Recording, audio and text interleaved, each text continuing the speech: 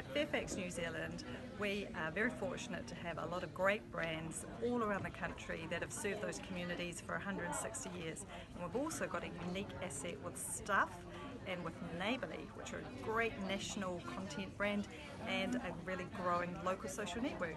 So our opportunity and challenge is to build a digitally sustainable business that can leverage off that trust that we have in the communities, but diversify into new revenue streams, new business models that can come back in to fund our newsrooms.